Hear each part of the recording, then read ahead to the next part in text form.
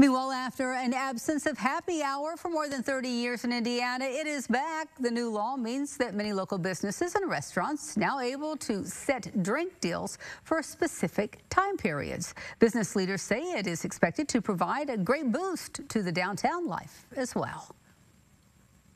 I think that this happy hour law ties in with our strategy of boosting our businesses and our restaurants and our bars downtown, getting people to come downtown and kind of having that whole encompassing experience so that, hey, you get your drink, you're able to maybe go to a few events outside, experience it all together. And he added that many local restaurants are expected to see what this new law will look like.